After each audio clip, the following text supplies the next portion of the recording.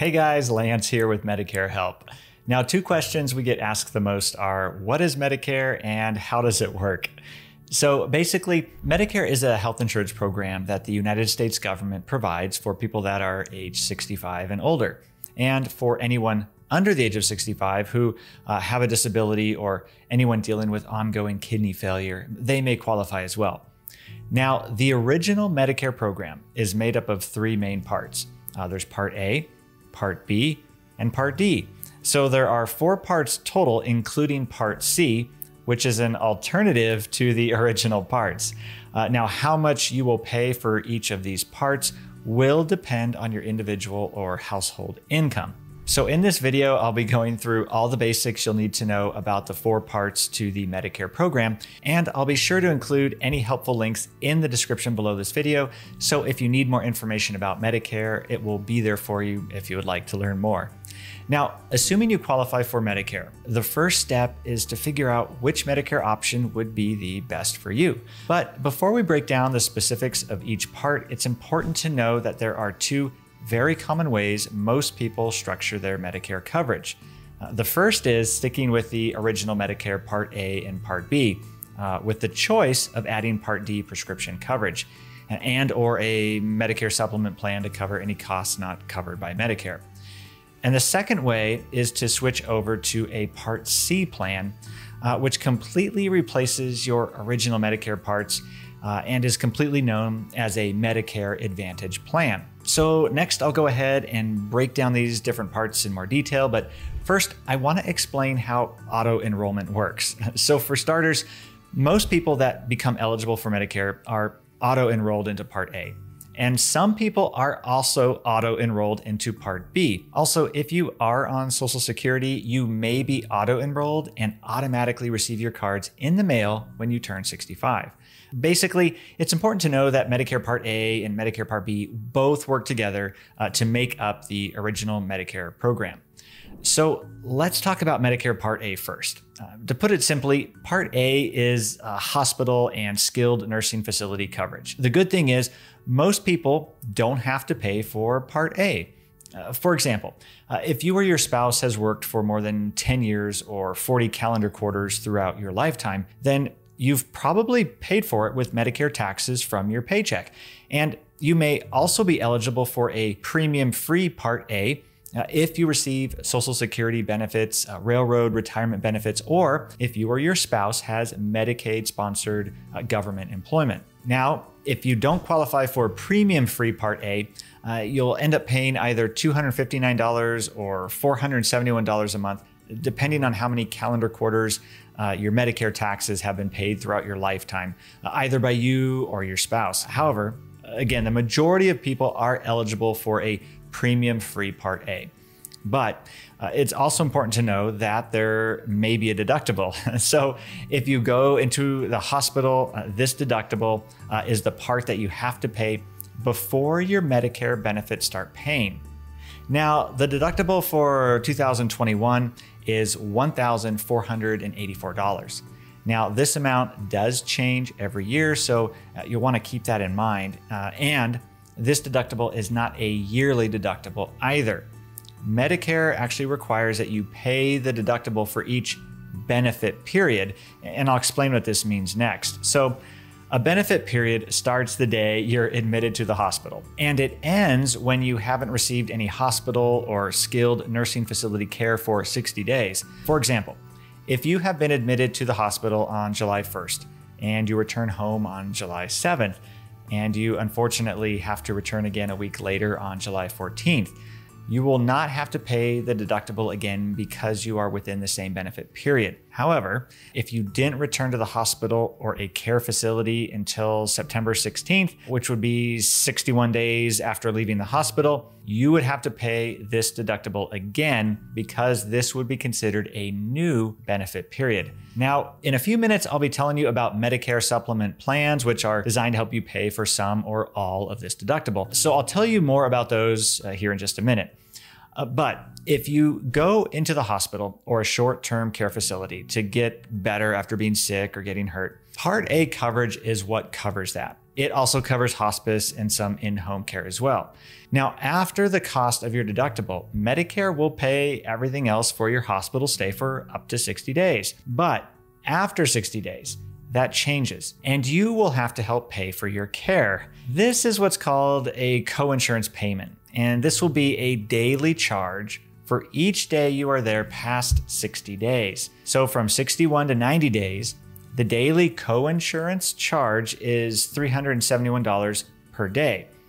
But after 91 days, it doubles to $742 per day until you use up your lifetime reserve days. Medicare provides 60 days within your lifetime in which you can have your care covered after the initial 90-day period. And these are called lifetime reserve days. Now, after you've used up all your lifetime reserve days, you'll be responsible for paying all the costs associated with your hospital care. Now, if you're in a skilled nursing facility, it's a little different. Medicare will pay for your first 20 days, but after that, you will have to pay $185.50 for each day that you are there for up to 100 days. So what I just talked about regarding Medicare Part A covers the hospital part of Medicare. Now let's talk about Part B. So Part B covers medically necessary services like doctors, outpatient appointments, tests, outpatient care, home health services, durable medical equipment, and preventative services like early stage treatment or vaccines. Thankfully, Part B will pay for any doctors or health providers that accept Medicare, and you won't have a restricted provider network. But let's now talk about the costs associated with Part B. Now, typically you have to pay a monthly premium for Medicare Part B, and how much you will pay depends on your circumstances and income. The standard premium for Medicare Part B in 2021 is $148.50 per month. For anyone who makes over $88,000 a year individually, or above $176,000 on a joint tax return, the cost of your monthly premiums will be higher. In addition to the monthly premium, there's also a deductible that starts at $203 a year. And again, that's based on your income. So it could be higher than that too, depending on your situation. Now, after you pay your yearly deductible, Medicare will pay 80% of the medical costs covered, and you have to pay the other 20%, which can get pretty expensive and start to cost you a lot of money. So again, we're going to talk more about gap coverage here in a second, which will help you pay for those costs. And you should also note that Medicare Part A and Part B doesn't cover many other costs associated with your healthcare, like dental, vision, and hearing services. Now, because most people have to pay for Part B, Medicare gives you the choice whether to get this coverage or not. But it's important to know that if you turn it down or if you don't sign up in time, you could pay more for it later or have to wait until the next year during the general enrollment period to sign up for this coverage. So once you qualify for Medicare, you only have a certain amount of time to ask for Part B. And you need to do this during your 7-month initial enrollment period. Now, how Part B works is if you go into the hospital, Part A would pay for your stay, but Part B would pay for your ambulance rides, surgeries, medicines, tests, and medical equipment such as wheelchairs, canes, and walkers. Another good thing about Part B is that it also pays for treatment to help you keep from getting sick, which is any of your preventative care. This would include flu shots, yearly doctor visits, and any other tests to check for early signs of any problems. Now, to summarize, so far I've covered what Medicare is and how it works, and I've also been talking about copays, deductibles, and coinsurance that you might have to pay too. So now it's time to talk about how you can cover some or all of these additional costs. Now, earlier on I mentioned that there's basically 2 options with your Medicare coverage. The first option is to remain on original Medicare, which is Medicare Part A and Part B, and then to consider a Part D prescription drug plan and possibly a Medicare supplement plan to cover your additional costs. The second option is to switch completely to Part C, which is commonly known as Medicare Advantage. Now, I'll explain more about Part D and Part C in just a moment, but first, let's talk about how a Medicare supplement plan can help cover some of these costs. Medicare Supplement or Medigap plans are there to work with your Medicare Part A and Part B to help cover some or all of the additional costs you have to pay, like copays, deductibles, and coinsurance.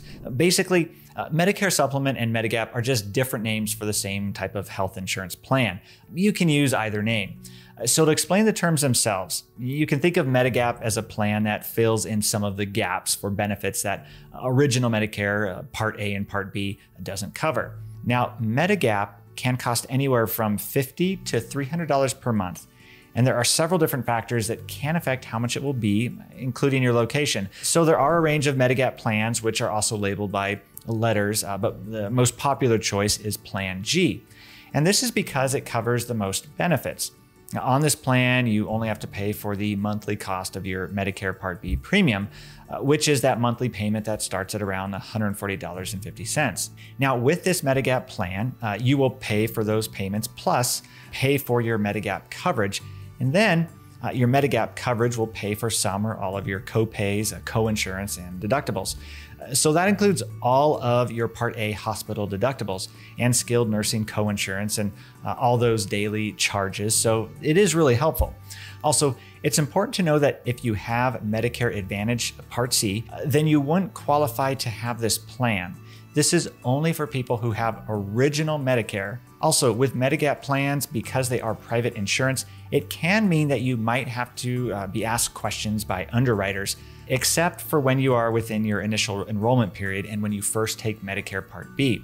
So you'll want to remember to make sure you select your Medigap plan during your initial enrollment or when you first go onto Medicare Part B, because during those 2 periods of time, you're allowed to select any plan you want without having to answer any questions. Otherwise, you may have to get an approval. And something to be aware of is that they can decide to decline you, and that means they can deny you coverage. So you'll want to keep that in mind as well. Okay, so before we move on to explain Part C, the alternative to original Medicare, let's talk about Part D, which is the third part of original Medicare. So Part D is your prescription drug coverage, and you can add Part D to your original Medicare. Medigap plans do not include prescription drug coverage, so you may also want to consider a Part D plan to help with these costs as well. The monthly premium of Part D can be between $15 and $90 per month, depending on the plan. And also, some of the medicines might cost a copay amount when you get them as well. If your individual income is over $88,000 or $176,000 per year on a joint tax return, you may also have to pay a Medicare premium in addition to your plan premium. But it's best to speak with a licensed Medicare insurance advisor to confirm what plans cover the prescription drugs that you need and how much you'll have to pay. Now, there are a few things to know about your Part D prescription coverage, such as what it covers, how much it covers, and how much the deductible might be. It's also important to know there are 4 phases involved with your prescription coverage, and the amount you will pay will depend on the phase you're in and the type of medication you're taking. For example, the first phase is your deductible phase, which is the part that you have to pay before your insurance begins to pay. So this deductible can vary based on the plan and on average can range from $300 to $400 per year. But Medicare dictates that this be capped at a maximum of $445 per year, which is the amount set for 2021. There are also some Part D plans that offer a $0 deductible. So you will only be responsible for a set copayment and co-insurance when collecting your prescriptions. Now, in some plans, a deductible only applies to certain tiers on prescription drugs, and I'll be following up more about that with a separate video to explain these tiers in more depth, so you can learn more about those later on as well. Now, once you have met your deductible, you will move into the initial coverage phase, and your Medicare Part D plan will begin to pay your drug costs up to a certain amount of coverage. So within this period, you will still need to pay a copayment, which is a fixed amount that you'll pay when you pick up your prescriptions, or you'll pay a co-insurance, which is a percentage of your prescription drug costs. The total coverage amount changes each year, but in 2021, Part D plans covered up to $4,130 per year within this phase. Now, if you happen to reach this coverage limit in your initial coverage phase, you'll move on to the coverage gap phase, often referred to as the donut hole. The good news is 90% of people will never reach this phase. But if you do, you will usually have to pay 25% for all your prescription drugs, and your plan will pay the rest. Also, there aren't any supplement programs or savings accounts to help with this. So unless you bought Medigap coverage before 2006, but they haven't offered anything like that since then. Thankfully though, this coverage gap is limited. And if you spend more than $6,550 annually on out-of-pocket prescription costs, you will move into the catastrophic phase where Medicare will begin to cover your drugs again. And you will usually only be responsible for a small copay or coinsurance in this phase. Now, it's important to make sure you choose the right plan when enrolling in Part D so that you can hopefully avoid getting any expensive, unexpected bills after picking up your prescriptions. So make sure the licensed insurance agent you speak with is aware of all the prescription drugs and brands you take so they can help ensure you're on the right prescription drug plan for your personal circumstances. And again, I will be following up with a more in-depth video covering everything you need to know about Medicare Part D, so be sure and take a look at that for more information. Okay, so moving on to Medicare Part C. This is commonly known as Medicare Advantage plan. Part C is a replacement for your original Medicare, and it is a government-subsidized alternative offered by private insurance companies. If you choose to have a Medicare Part C plan, this will replace your Medicare Part A and B and usually will include prescription drug coverage, but if it doesn't, you can add this separately. Many people choose this option because these plans will limit what you have to pay out of pocket, and they will also offer additional benefits and coverage for things like dental, vision, hearing aids, gym memberships, and transportation, all of which you've likely heard about on the repetitive TV commercials. These plans usually have a monthly premium, but some are available for as little as a $0 monthly premium, making them a very popular alternative. Around 40% of Medicare beneficiaries choose to have an Advantage plan. So Medicare Part C is an alternative way to get your Medicare benefits, and it lets you combine all your coverage into one plan with extra benefits and limited out-of-pocket costs. But all that sounds too good to be true, right? So what's the catch? Well, Part C Medicare Advantage plans usually have limited doctors and health provider networks. So you may be limited to using their choice of doctors depending on which type of coverage you choose. Now, there are some plans that offer flexibility outside of the plan's network, but this will usually come at a higher cost to you than doctors within the network. So when you are enrolling in a Medicare Advantage plan, it's important to tell your insurance advisor exactly what doctor or health providers you would like to use so they can make sure you're on the right plan for your situation. There are various types of Medicare Advantage plans, and in this video, we'll focus on some of the most popular ones. I also have a separate video you can watch that goes into more details, specifically about Part C and the different types of Medicare Advantage plans. So if you'd like more information about that, feel free to watch that video as well. So the two most common types of Medicare Advantage plans are Health Maintenance Organizations, or HMOs for short, and Preferred Provider Organizations, or PPOs for short. The most significant difference between these two plans are usually the size of the healthcare provider network, the cost of the plan itself, the ability to see specialists without referrals, and the coverage for out-of-pocket network services. There are also private fee-for-service plans. These are commonly known as PFFSs. You will typically have a monthly premium, co-payments, and co-insurance, which will all vary greatly depending on the plan. Next, another common type of Medicare Advantage plan is a special needs plan, also known as an SNP. These plans offer coverage to people with specific diseases, certain healthcare needs, or limited income. SNPs cover all the same Medicare Part A and Part B benefits, but they offer extra coverage for services tailored to the groups of people they serve. Now, those are the most common types of health care plans under Medicare Advantage. But there is also a type called a Medicare MSA, or Medical Savings Account, which we're just going to touch on briefly here. For everything you need to know about Medicare MSAs, there is another helpful video you can watch on that as well, where I'll be going into more detail, so feel free to watch that later on if you'd like. So a Medicare Medical Savings Account is a type of health plan that is designed to allow you the freedom over your own healthcare decisions, as well as being premium free. Although you will still have to pay your Part B premiums, which was that premium of around $140.50 I mentioned before, there are two important things that set this healthcare plan apart. First, it has a high deductible. And second, the government will give and fund you a special savings account to pay towards this deductible. Only payments to providers for services covered by Original Medicare count towards your deductible. Also, Medigap plans cannot be used to help pay this deductible. It has to come from your medical savings account and your own funds. Now, some of the benefits of this plan include choosing your own provider as long as they accept Medicare. Also, at the end of each year, any funds left over in your MSA will be rolled over to the next year, and this happens every year.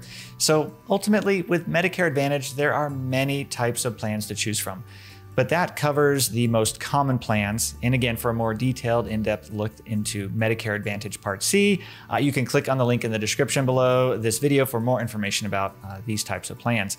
Also, if you would like to speak to someone in person, I'll include a phone number in the description below where you can reach one of our recommended licensed insurance agents. It's free to talk to them. They'll be happy to answer any questions you have and ultimately help you figure out what might be best for you. So hopefully after watching this video, you'll feel more familiar with Medicare and how it works. And although it's honestly pretty confusing and maybe even a little overwhelming at first, we're here to help you find the information you need. So please don't hesitate to reach out and leave any comments or questions down below. Otherwise, thanks so much for watching, and I look forward to seeing you in the next video.